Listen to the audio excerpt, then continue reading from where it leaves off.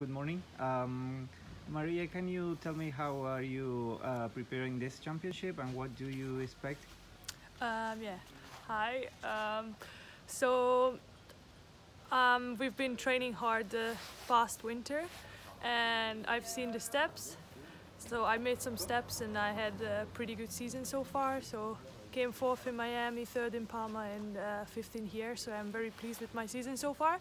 And my goal is the whole season is just to be consistent, and no matter what the conditions are, I want to be in the top. So it's the same here. Of course, I'd be happy with a great result, but what we're focusing on right now is to be consistent in each race and each regatta.